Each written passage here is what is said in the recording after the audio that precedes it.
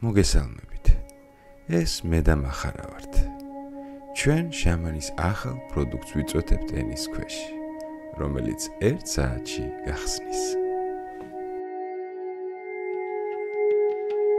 4 კაცი ვართ, რაღაცა მივიღეთ, დედა გვაქვს.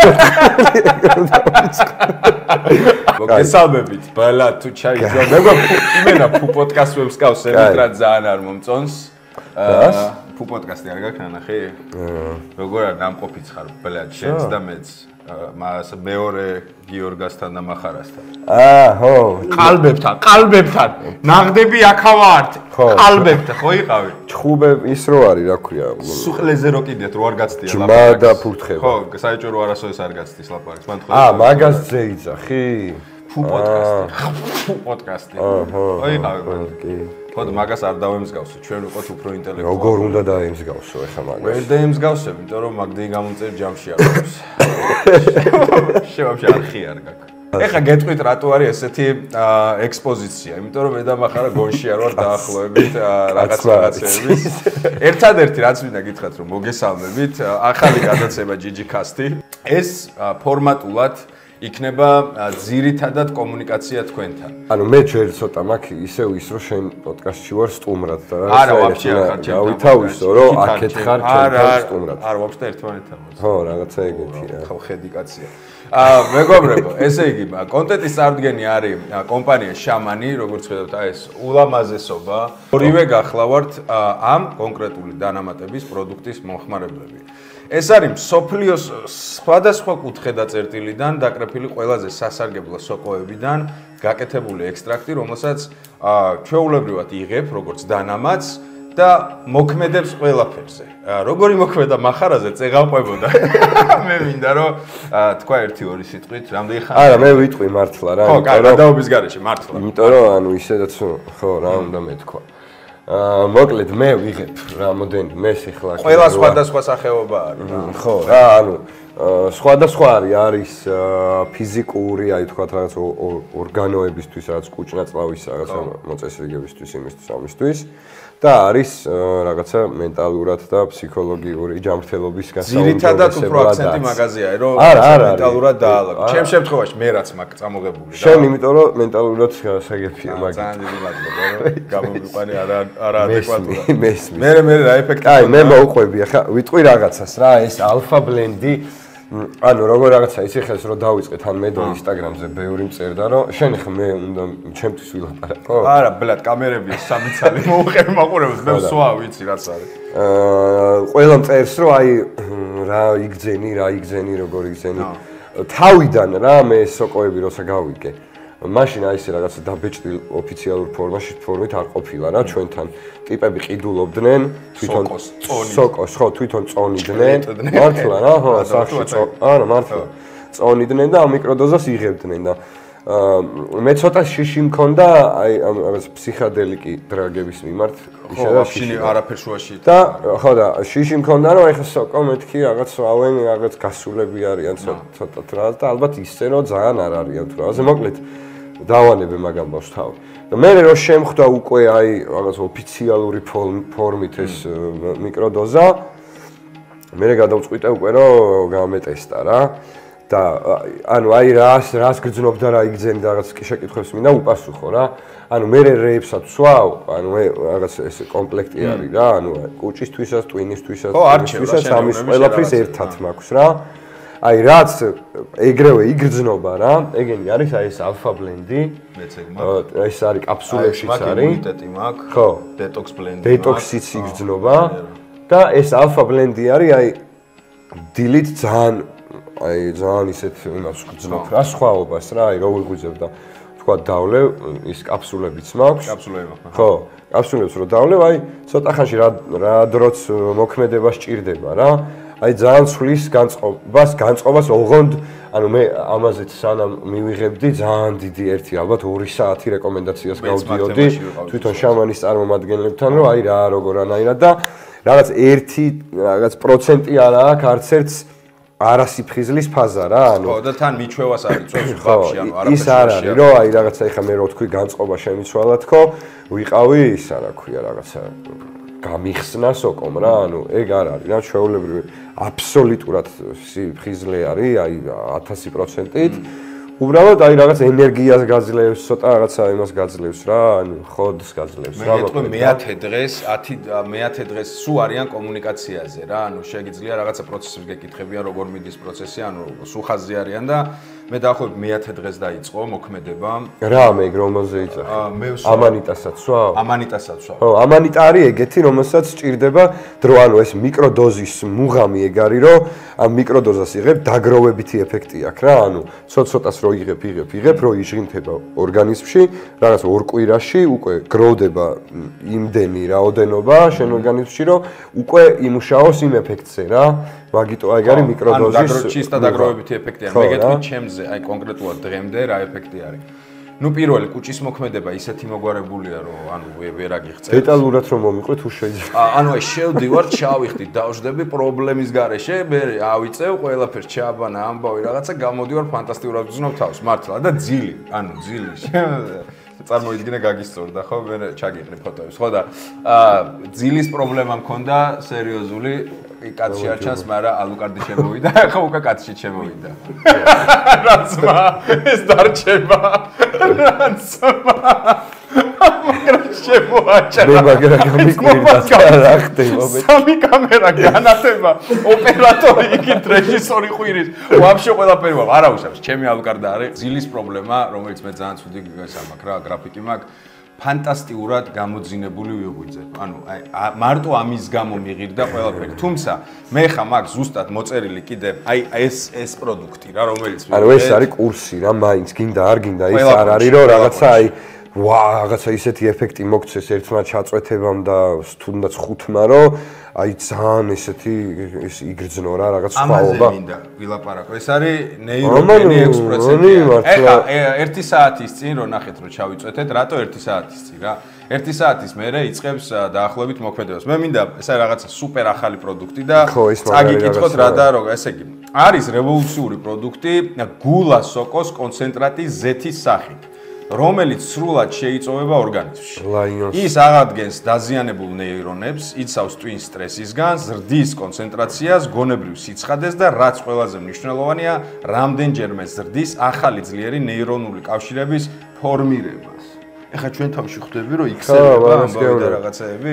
ეს მე კარგად არ ვიცი ეს პროდუქტი ახალია, ეს აქვს რა. მეც ახლა მომიტანეს პირველად. ხო და ის არის რა ქვია, ამასაც იგივე ეფექტია თუ აი თქვათ მე რო გითხარი ალფაზე დილით როს რო გრძნობ თქო რა, სხვა აი თუ ცოტა ისე იღვიძებ, ხო იცი, ცოტა უენერგიოთ რო იღვიძებ რა, მაგრამ არ ბრალი ვარ აი რაღაცნაირად რო ხარ. ამითი აი უკვე აღარ ხარ რა ეგრე მინიმუმ რა. ანუ აი შენზე ეგრე მე მაინტერესებს ეს როგორი. ხო და აი ეს მაინტერესებს ეს. აი დაახლოებით 9 საათში შევხედოთ.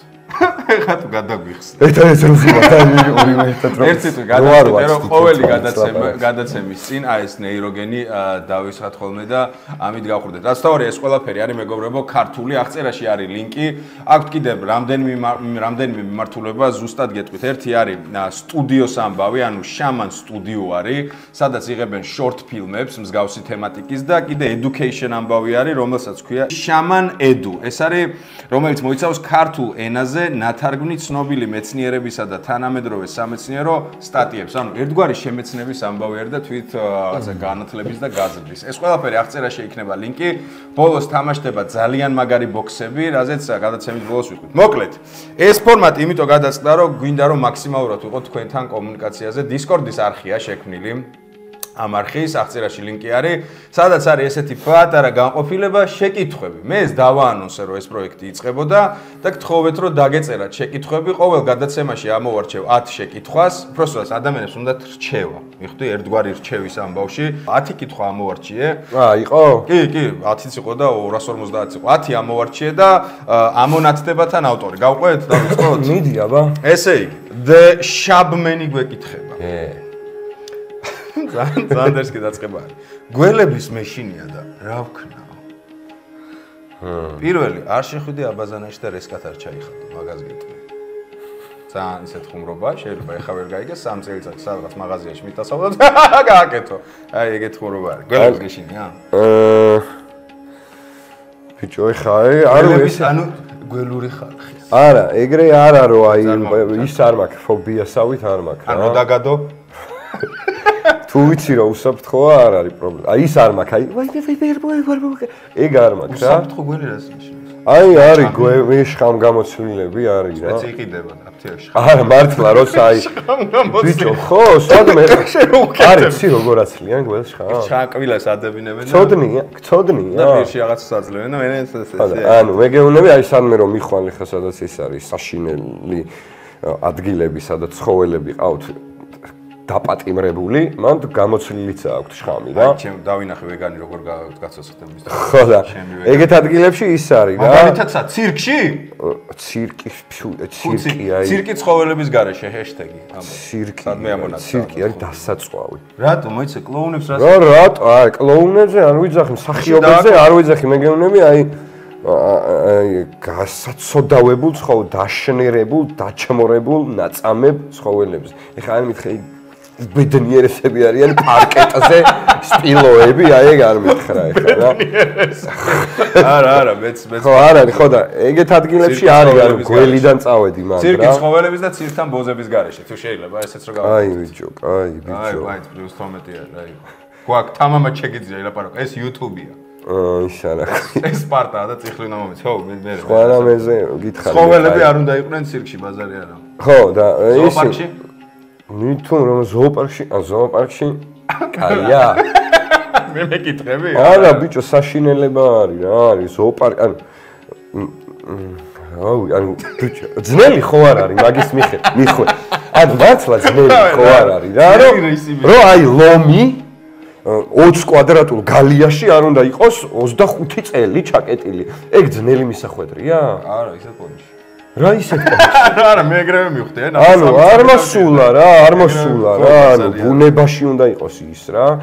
და ნუ არის ხა რაღაცა ერთეული შემთხვევები, აი რაღაც ძალიან პატარაობიდან რომ ვიღაცა ზრდის თავისთან და რაღაცა ისიც აქ ხო, ისიც აქ რა ქვია სიტუაცია მაგისი ხო, რომ აი რაღაც 500 ჰექტარზე ყავდეს ეს ლომი გაშვებული და იქ რაღაც დედალი ლომებიც მოყავდეს მაგასთან და თავისუფლად რო არის. და ეგ როცა არის, როცა ისა, ანუ ეგეც მაინც ფიქრობ რომ ისიქ უნდა იყოს, მაგრამ აი ზოოპარკი ძალიან ისდეცია რა. ანუ არ მოსულა რა ზოოპარკი. 60 მაიმუნი რო ყავთ ერთ გალიაში შეკეტილი და მთელი ცხოვრება იქ რო არიან თან ეგ მაიმუნები, ანუ რა პონტია, ეხლა რო ჩაკეტო, გაგისწორდება.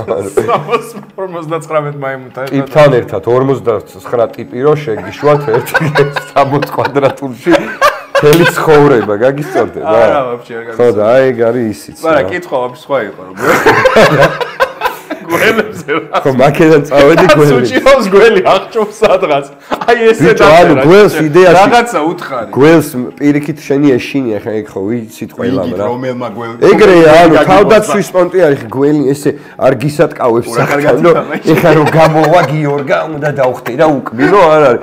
თუ საფრთხე ნახა მაგ დროს იმაშვება. ესე მეშინია რომ მიკმინოს გველმა როგორ არ მეშინია შხამიანია, მაგრამ აი ის არ მაქვს თქო ფობიის პონტი რა, რომ აი არ მომაკარო, არ მაქვს, მაგრამ რო დავინახო შემეშინდება. კაი, ადამიანს აქვს ეგ ფობია. როგორ მარტი ვერაფერს ვერ გირჩევს. უნდა გეშინოდეს რა, ფრთხილად უნდა იყო გველებთან რა. მეორე შეკითხვა. ესე გვეკითხება საბუ ლაგვილავა. ხანგრძლივი ურთიერთობები მაშინებს და როგორ მოიქცეო? ფობია აქვს ამას. არა, მაინც ფობიების არა. აბა მაშინებს რას ნიშნავს? რო დავკონკრეტდეთ რა. ეხლა რა ველოდოროდის მომწევს. აბა აი ხანგრძლივი ურთიერთობები აშინებს ადამიანს. ანუ აბა მოდი ეხლა მას განვიხილოთ. არ აშინებს. მე და შენ რისი ეშინია ამ ადამიანს? ხანგრძლივ ურთიერთობებში რისი შეიძლება გეშინოს? ხო, რატო ეშინია ხანგრძლივ ურთიერთობებში? შენ გესმის რისი შეიძლება ეშინოს? პასუხისგებლობა ალბათ პირველი. ასლა რა. არა, ხო, კი, მაგრამ ხო, მე იყო რა თქვი ისე. არა, შენ კი არიცი, პასუხისგებლობა ქვია მაგას, რომ შესაძაც უკვე რაღაც ადამიანთა დიდ დროს ატაებ. არა, კი, მაგრამ უთხარი, შენი უპასუხისმგებლობა. მე მივხვდი რომ უნდა გვიყუროს. არა, საბუ ჩვენი კომუნიკის წევრი, საბუ მოიცი გიშველი ძმაო, გიშველი. ანუ პირველი გაერკვია რისი გეშინია, მიაგენი მაგას რისი გეშინია. მაგაზე სახელს რომ დაარქმევ რისის გეშინია. მე უკვე მარტივი არის მაგის დაძლევა რა. შენ ეხლა ეს ძალიან ზოგადი შეკითხვაა რომ რაღაცა ხანგრძლივი ურთიერთობების მეშინია. შეიძლება ანუ მაგისი პასუხისმგებლობები არ გინდა გეზარება რაღაცა ოჯახი და შეყვარებული და ხო და არ ვიცით რისი გეშინია. ამიტომ გაერკვია მაგ ხანგრძლივ ურთიერთობას რა მოსდევს და მე მაგაში და მახარას დაურეკე 5 9 13 42 7 და გეტყვი რა ხდება რა. ვეკითხება ჰეიზელეიზე ბაბატია თუ ვერ წავიკითხე. რა მიზანიც არ უნდა დავისახო და დავიწყო მოქმედება საბოლოოდ საწყის წერტილს უბრუნდე. ბოლო ეტაპზე სადაც შენ ესე ვაფინებ ყიდაციას აცადე. ადამიანო გული გადაგიშალა მოიწერე. საწყის წერტილს უბრუნდე. ბოლო ეტაპზე სადაც მიზანი მიღწეულია, ჩემს თავს ვერ ხედავ და мотивაციას ვკარგავ. თვით დაჯერებულობა მაკლია. ერთი და იგივე წრეზე ვტრიალებ, რაც ვფიქრობ ბავშვობიდან და ოჯახის მიდგომებიდან მოდის. ეხლა არ ვიცი რა ვქნა. კაი, მოდი ერთ რაღაცას ვიტყვი რა. შენ როგორც ბევრგან არა, მაგის მიხედვით კი არა, ანუ ჯერ შენ კითხვი თავიდან. არა, ბევრგან ნამკუნარევი კაცი არის. ბევრი რეჰაბია გავლილი, უფრო გამოცდილი არის მაგ ამბებში. მახარ დაიწყე. კითხვი თავიდანვე, მაგრამ კიდე ერთხელ მინდა ხაზი გაუსვა, რომ ანუ რაღაცა ჩვენ მაგ პასუხისმგებლობას არ ვიღებთ, რომ აი ხა მართლა რაღაცა ისეთ რაღაცაზე აი ჩვენ გირჩევთ და რაღაცა. რა მიუმორნარევი ის ნათქვამი იყო გიორგი პატარა ბიჭია და დაუფიქრებლად თქვა რა. ხოდა ანუ კონფლიქტი ძალიან მომწონს, ძალიან კარგი კონფლიქტი. ერთადერთი რაც შეგვიძლია ჩვენ და მეთანხმები ალბათ, რომ ჩვენი საკუთარი გამოცდილება რაც გაგვიული, ანუ რაც გქონია, აი მაგის მიხედვით თუ შევძლებთ, გიპასუხებთ რა. თორე ისე რომ ეხლა რაღაცა ჩვენ ძალიან ისეთ თემებს შევეხოთ თქვენ ცხოვრებაში ვიფათუროთ, რომ ესქენი ჩემო ძმაო და ახლა ესქენის ვერ გეტყვით. აი თუ რამემს გავსი რაღაც ის გქონია ცხოვრებაში გაახსენდება ან გამახსენდება და მე მქონდა ეგ და გეტყვით რომ აი ჩვენ ესე გქონდა და ჩვენ ესე ვქენით ან არ ვქენით. მადლობა რომ კონცეფცია თავიდან ჩამოაყალიბე გააცებს. ეხა უპასუხო. ხო რა, мотиваციაზე არ უნდა ვიყოთ დამოკიდებული. მართალი ხარ. უნდა ვიყოთ დამოკიდებული დისციპლინაზე. გინდა არ გინდა мотиваცია რომ არ გაქვს და რომ არ გინდა და რომ გეზიზღება და აი მაგის თავი არ გაქვს, მაშინ უნდა გააკეთო ეგ რა. ეგ აკეთებს საქმეს. სხვა საქმეს ვერაფერს ვერ აკეთებს. мотиваცია ერთი დღე გაიღვიძებ, მაგარ ხოზე იქ ვაკეთო, მეორე დღეს გაიღვიძებ და აი ამ ხოზე მაგალითი ვარჯიშის კონტექსტშია მაგალითი. ყველაფერზე რა თუნდაც რამე საქმეს რო აკეთებ და აი იცი რომ რაღაც გასაკეთებელი, მაგრამ აი შეიძლება ერთ დღეს ცოტა ისე იყო, რომ დიდად აი ესე იყო რა, მაგრამ რომ დასახული რო გაქვს და აი უეჭველი თქვი და მიყვები და აი დისციპლინის პონჩი თუ უდგებით რომ აი დამეზაროს თუ არ დამეზაროს თუ მინდოდეს თუ არ მინდოდეს ეს უნდა გავაკეთო დღეს და თუ აკეთებ მე ეგ შედეგს გაძლევს. ეგა მე ხა გონია მე ეგრე ვშვები მაგ ცხოვრებაში რაღაც ეტაპები როცა ვშვები შემიძლია მაგ ცხოვრებაში ეტაპები როცა ვერ ვშვები რა. მაგრამ ხო, მაგრამ ეგ გამოცდილება მივიღე რომ და ვიცი როგორ უნდა ვქნა რა, მაგრამ ცოდნა კიდე გეუბნები, მანამდეც ვიცოდი, კარგი რა არის და ცუდი რა არის, მაგრამ ვერ ვშვებოდი რა და დახმარება გჭირდება ვინმესი რა.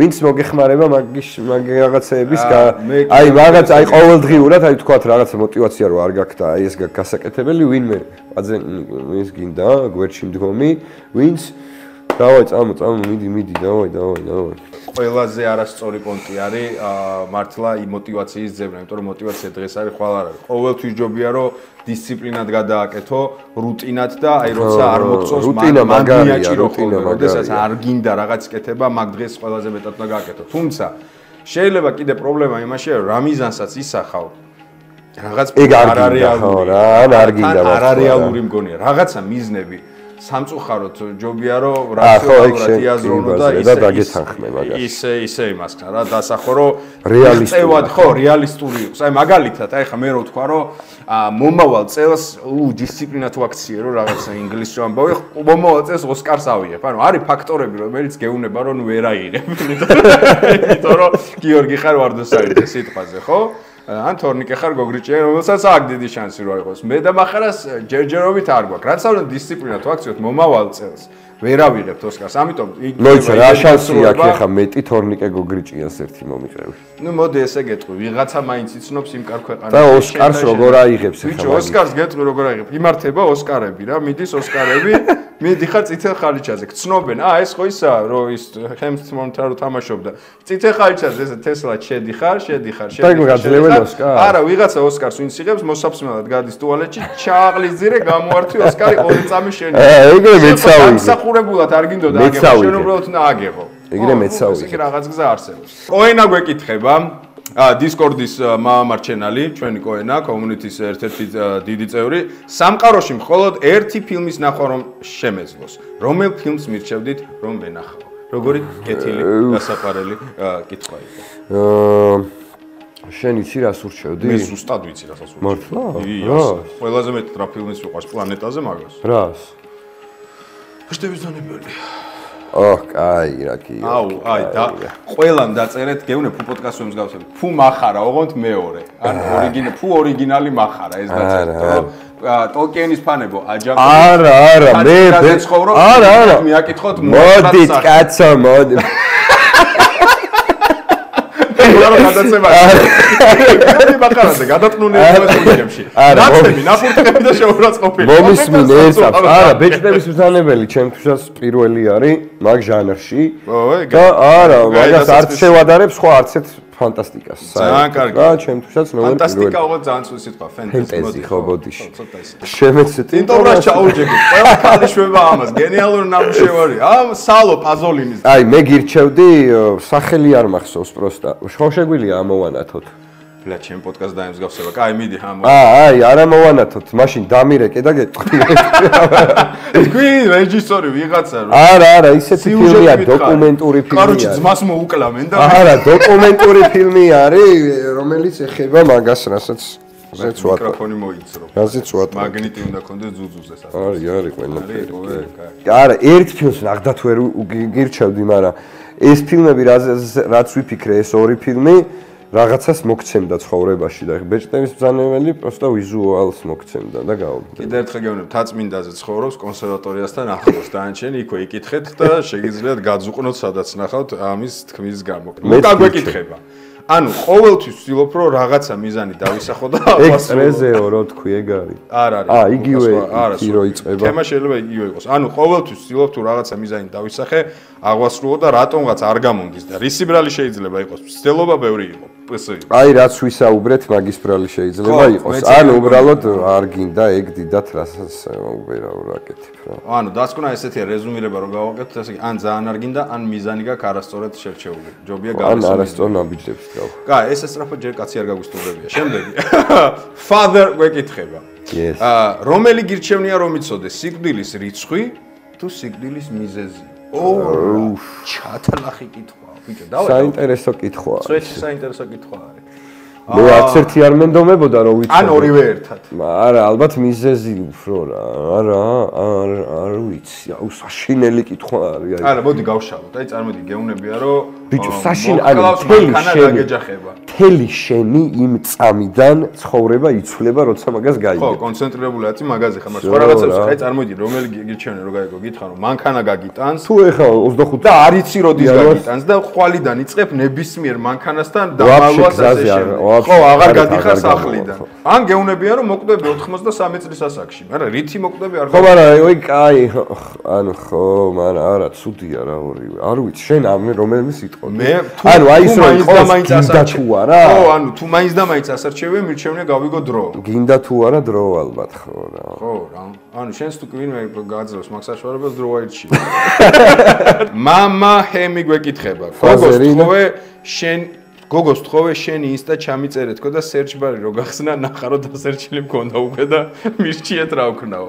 ეხა მაგ მომენტში ხარ რო გახსნილი აქ და იმან ნახა თუ რა უნდა უჩი. განანდა ერთმანეთს ესე უყურებ. ვა. არამერი ვაპირიქით გაუსწორდებოდა რომ ალბათ. არა იქნებ ფიქრა რომ ვიღაცა ანანისტია რას მეძებსო რა. მოდელირება გააკეთე, არტისტი ხარ, გაიაზრე, წარმოიდგინე. აი შენ გეუბნები რომ გოგოს აუ შენი ინსტა ჩამიწერე და გახსნე. მგონდა რა არის 4 დღეა მეძებ თურმე და აი რას პასუხობ.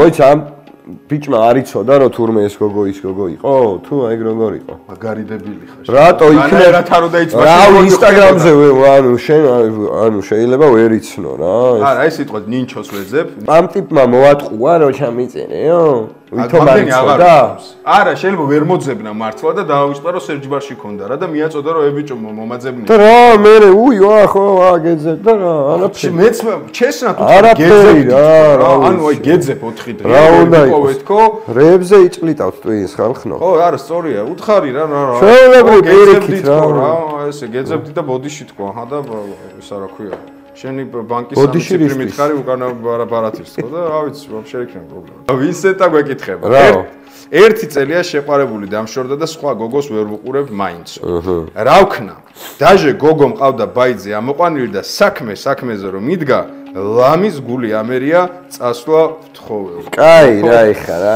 არგი. უკვე გული აგერია ძალიან ისეთი ვიზეზი არის. ვინსე ჯერ მოგესალმები ბრაზა. დიდ გასაჭირში ყოფილ ხარ, რატო არ მეუნებოდი მაგას ესე გეტყვი. იცნობ ვინ. რა თქო ბე, ჩემ კომუნიტის თითქმის ყველას რაღაც 7-ვეს ვიცნობ. ვაფშე არა პრობლემა. ანუ უყურე რატო შეიძლება თუ იმ ფაქტორს დავიწყებთ რომ გოგო იმდენად უყვარდა რომ დატრამულერებს თუ რაღაცა, რატო შეიძლება გული აგერიოს მანდილოსანს რომ სახში აიყვანა. ალბათ გონია რომ ბუკვალურად არ გულისხმობდი ახლა შეგულისარევს თვითონ ფაქტმა იმას გიქნა რა რომ რაღაცა ვერ იჯერებ რომ შეიძლება რომ ვიღაცასთან დაი სტრესზე თუ რაღაცა ეგ ამბავი ხო რა მაგრამ ისა რა ქვია მე ფიზიკურად ვერ შეძელი ბრაზა კაცებმა რაღაცა სოლიდარობა გამოუცხადოთ კი მაგრამ ისა რა ქვია ქალებსაც გამოუცხადოთ რა შუაშე ქალებს სხვა რაღაცა რო გული ამერიაო არა ლამაზი არ იყო ვინსეთ ამის გამო 1 საათიან ბანს დაგადე ფარხზე მაგრამ ისე ხო ეხა ალბათ დროის ამბავია სხვა რა უნდა იმას ქნა როცა ის უყვარს ჯერ და გაიჩნდა და დროის ამბავია გავა დრო და გადაგივლის რა თუ შენ ისი გულისხმე რომ ფიზიკურად საქმეზე რომ მიდგა რაღაცა არ იმუშავა ხო მაშინ დაგერეკა გიორგისთან და მოდივარ ზებრეუნები მოდივარ უყურე მამაკაცების დასაშვიდებლად რაოდენ ალფა მამრიც არ უნდა იყო ყველას ემართება ეგეთი რაღაცები შენ მაღაზია არ ინერვირებო მართლა ყველას ემართება ეგ არ არის პრობლემა ფსიქოლოგიურად შეიძლება იმ ადამიანზე ისე იყო ჩაციკლული რაღაცა მედო თავის მე რაც მოგეცი მაგავი გადასაგდამა იმდენად ჩაციკლული იყო იმ ადამიანზე რომ შენი ორგანიზმიც მიჩვეული იყოს ერთი და იგივე სხეული შესაბამისად ანუ ეხა ვინსენტამ ხო თვითონაც იცის რომ იმიტომ ვერ აწყობს სხვასთან ურთიერთობას რომ ჯერ წინა შეყარებული ვინც ყავდა ხო და რა ვქნაო კაცმა ეგ რა ვქნა ვერაფერს ვერ იზავ თუ არ ვერაფერს ვერ იზავ მოკვდები თუ არ არის შერიგების და მაგურთიერთობის გაგრძელების საშუალება, მაშინ დროის ამბავია, დრო გავა და გაგადაგივლის ალბათ რა, ეგრე დრო, ხო იცი, საშინელებები შეუძლია ადამიანმა გადაიტანოს და ეგეც დროის ამბავია და გადაივლის და მე უკვე იფიქრებ ახალ ურთიერთობას. მე გირჩევ არ ჩაიციკლო ბრაზა მაღაზე, აუცილებლად ხვალვე გადის ადმე და გაიცანი მანდილოსანი, ეცადე რომ რაღაცა ურთიერთობა ფიზიკის დონეზე, კიდევ ერთხელ გეუბნები, ფიზიკური ურთიერთობა, სექსები კონდეს, იმიტომ რომ შეიძლება მართლა ისე ჩაიციკლო, მე ამაზე რომ ძალიან რთული იყოს ამ მდგომარეობიდან გამოსვლა. ამიტომაც შეგიძლია მიმართო პროფესიონალს. შეგიძლია პროფესიონალს მიმართო. ყოველთვის ჯობია მართლა გეუბნები, მე შეიძლება დაგჭირდეს რაღაცა ფსიქოლოგებთან და სექსოლოგებთან სიარული, ამიტომ ნუ მიიყვან მაქამდე. ჩერეზ ნიმაგუ ხო იცი ეს ფრაზა ეხარ წევა გასაგებია რომ ბუკვალურად არ იყო, მაგრამ შეიძლება ძალიან რაღაცა არ გინდოდეს, მაგრამ ეგ ის პროცესია რომ პრაგმატულად იფიქრე, ჯობია ეხავე მოაგვარო, ვიდრე გაწელო და მე ძალიან რთული მოსაგვარებელი შეიძლება გახდეს. ასე რომ ბრაზა ძალიან უყვარხარ ხარ გიორგის როგორ შევატყე. იმიტომ რომ ანიმეშნიკი არის როგორ იცი, უფ ძმაო, ანიმეშნიკებს მოგესალმებით. გოუჩა გვეკითხება, აგე იგზის. ხო, გოუჩა გვეკითხება. ანუ იგივე ალუკარდი. რუსთაველზე ვარ გოგოსთან ერთად დეიცე. ხო და ისე მოხდა რომ ტუალეტში შესვლა მესაჭიროება გადაუდებლად. ხო და რანაირად მოვახერხო იქ ისე რომ ცუდად არ გამოჩნდეს. ბრაზა, ეხა კარგად ეხა მოდი ჩვენთან. ეხა აქ ახარ და აი ესე დაგებაზრე. აქ ყოფილა ეს ადამიანი მე არ ვიცოდი. ჩვეულებრივად ტუალეტში გინდა ბიჭო. ბუნება დავიწყოთ იქიდან რომ ბუნებამ დაგაჯილდოვა ჭუჭუთი, რომელსაც შეგიძლია მიმართულება მიცე, ხო? ანუ თუ ძალიან გახსნილი და დერსკი ხარ, შეგიძლია რომ აქეთ ელაპარაკო, გასწიო და იქით მიაფსო. ეს თუ ჩუმად ნინძას კილები გაქვს. ჩვეულებრივი ამბავი არის ბუნებრივი მოვლენა ტუალეტში გინდა და არა გიტყდება, ანუ ხო ჩაჯმა მიჩევნე რა თქო სეირნობის დროს, მისე მიტყდება რომ ჩამიჯვია და მიულია. რა გაინტერესებს? არა, ბრაზა, ხო ხვდები რომ ეს ყველაფერი მხოლოდ და მხოლოდ სიმართლე არის, არაფერი ხუმრობის ნასახი. პროსტა ეუნები გავდივარ გვერდზე და ჩვეულებრივად ტუალეტში ხო არ გი. სიტყვაზე მოდი გავმასაც უნდა კითხო. ტუალეტში ხო არ წავიდე? მოდი გავურთე. ბალა. ტუალეტში ხო არ წავიდე? აინახა და აჩვენა ნამდვილი სახე. ოყურე, აი წარმოიდგინე რომ არ არის გარშემო ტუალეტი. მაგ დროს რა შვები? იკავებ თავს. ვაი და დილიდან იკავებ თავს. ბიჭო, ნუ ანუ ეგ უკვე შენი პრობლემა. ეგ უკვე ბუნების პრობლემა არ არის. პასუხი არის ანუ ისვენი შენი პრობლემა არის ის. ხო რა თუ მანამდე შესულიყავი ტუალეტში. აი სახლიდან რომ გახვალ და ტუალეტში მინდა და შესულიყავი ტუალეტში რომ გეუბნებიან ანუ. არავინ არ მეუნება. სხვა ცხოვრებით ცხოვრობთ. გიგა გვეკითხება რა. გიგა გიგა. სად შეიძლება ქართულად უყურო ფილმებს? კავია პლუს. ზუსტად იცოდი. კავია პლუს. წარმომადგენლები არიან. ხო კავიაში დვიჟენიობთ რა. ხო და კავიაში გავიგე რომ მე ვიღაცას ხო არ მოგიკრიათ ყური რომ მე არ ვევასწავლე. არა, შენთან მაგას ვერ იტყვიან, იმიტომ რომ იციან რომ შენ მეგობარი ხარ. შენც არ მოგიკრავს, ხო?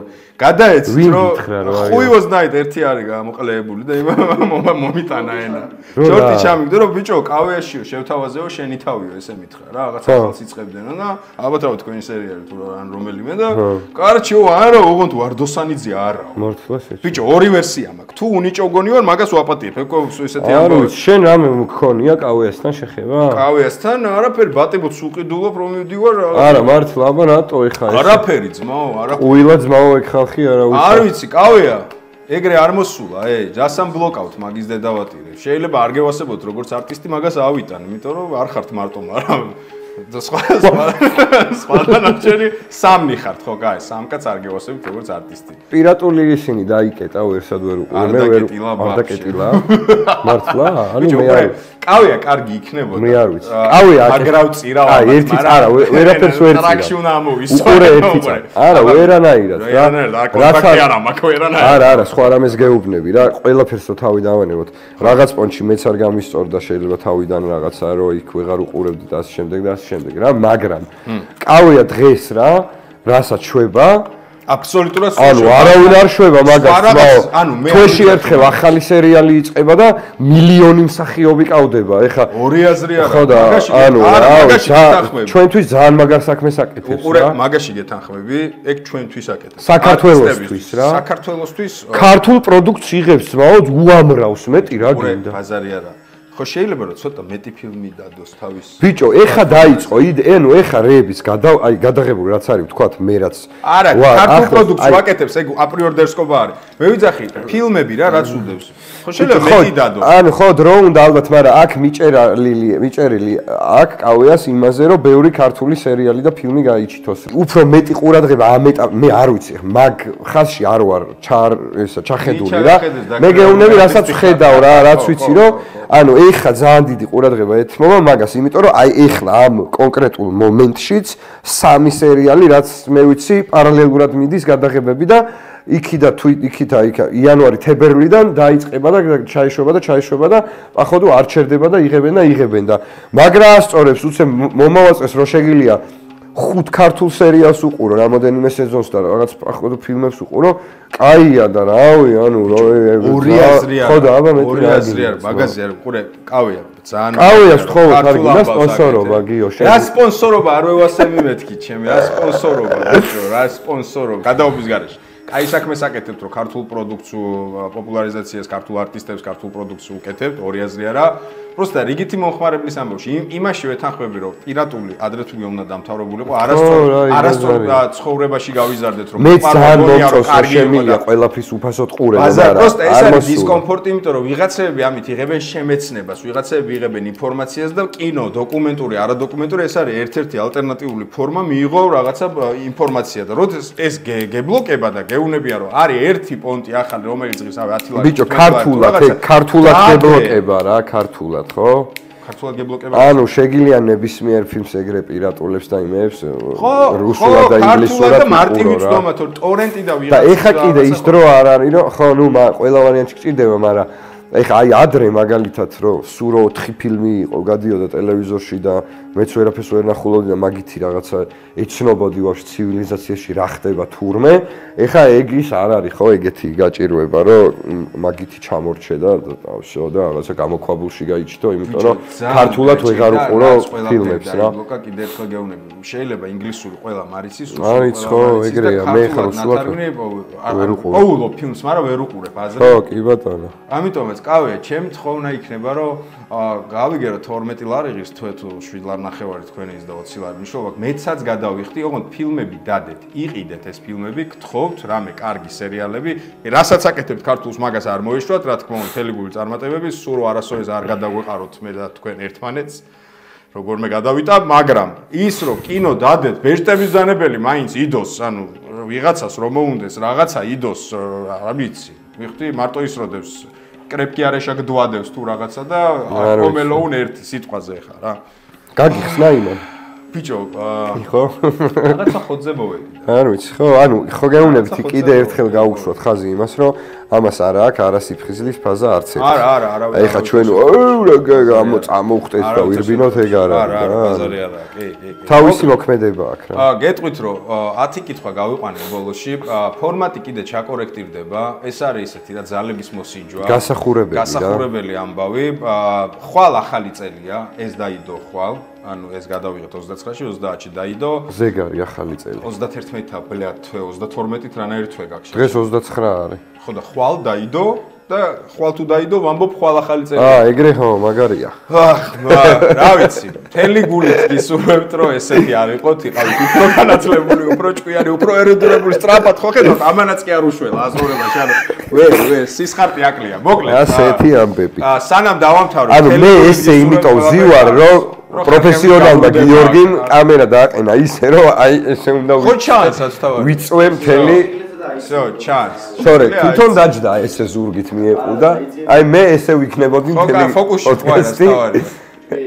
კაი, თუ რამეა ცენტრიდან ცენტრიდან გაგიშვა. მადლობა რომ იზრუნე ჩემ კადრზე. აუცილებლად დაგირეკავენ. იცი რამე და კავია და იცი რამე და მე თქვა. მართლა, თუ კი რამე ცუდი მოხდა ამ წელს გავარტყი, ჩარჩენილიყო ამ წელს, მე არა კაცო წელს აპატია თქო. მთელი წელი ყოფილიყოს ყველაზე მაგარი წელი. ჯამთელი იმეყოლეთ. ახალი სუპერად მეყო. საოცარი წელი არის წინ და რავი, გამარჯვებების საოცარი რაღაცების წელი ქონოდეთ. სანამ დაგემშვიდობებით, იმისაც რომ თქვენი კითხვები მოხდეს აქ Discord-ის არხი არის აღწერაში, გამოიწერეთ უჩემოთაც მაგრად ერთობით მილიონი გასართობია, იქ იმის გარდა რომ ნაითოქე ღამის სტრიმები გადაბარგდა. ეს კითხვების რაღაცა გრაფაც იქ არის. მე გეტყვი რა, როგორ მოვიქცეთ. შენ დასაწყისში და ბოლოში თქვი ხოლმე მარტო ეგ და დანარჩენი. რა გინდა? რა დაგაჩვენე? პოდკასტი მე ვილაპარაკებ, შენ პროსტა კითხვები სიამონცა. შენ მთელი გადაცემა გექნება ბლარი, ეხლა ხო ხდება, ხო იცი კუბიკები რო არის. და ბოლოს ეგ თქვის სად მოგცა რომ კითხო. ეუნებ, დავამიუთე უკვე, מחარა ნახვიზია გაშო. ფუ מחარა, აი ხა მესმის, ფუ მესმის, კაცო შენი რატო ეძახდი? ესეთი მე არის ალბათ ისიც, ხო ხდები და ფუ מחარა, ოღონდ GGcast-ი და შეგიძლიათ ჰეშტეგი. და ისინიც ხო რა. ეს არის შამანის ბოქსი, სადაც ეხლა ამ მომენტში ეგეთი ულამაზესი ბოქსი არის Biohackers Odysseus Santa's Awakening, ესე აწერია. ძალიან ლამაზია, გახსენი ერთ წამი. შიგნით არის цариელი. ესეც მოგცემთ თუ რა კლიანს ვაძლევ? უყურე, გათამაშება იქნება ესეთი რა. აღწერაში ლინკზე რო გადახვალთ, გამოიწერეთ Instagram-ი შამანის და 50 სიტყვიანი თქვენი რაიმე ჭკვიანური აზრი მიწერეთ. 5 ორიგინალური აზრის მოსაზრება რაღაცა რა 50 სიტყვიანი მაქსიმუმ თქვენი მოსაზრებები იქ რომ მივა ყველაზე ორიგინალურ 5 ადამიანს არჩევენ გადმომიგზავნიან მე გავაჟღერებ ამ ყველაფერს და დააკომპლექტებენ თქვენი სურვილის და მოთხოვნილებების მიხედვით აი ამ ბოქს ანუ იქნება 4 ცალი 4 დანამატი რომელიც კონკრეტულად თქვენი რაღაცისთვისაა რა ხო რეკომენდაციას გაივლით მოგცემენ და ის პირველი გადაცემა თუ რა ჯანდაბაცაა კონტენტი მოდი ასე ვთქვა და დამთავრებულად გავამიცხადებია უღრმესი მადლობა რომ საინტერესო პიროვნება ხარ ესეთი რომ გაიზარდე, კარგი.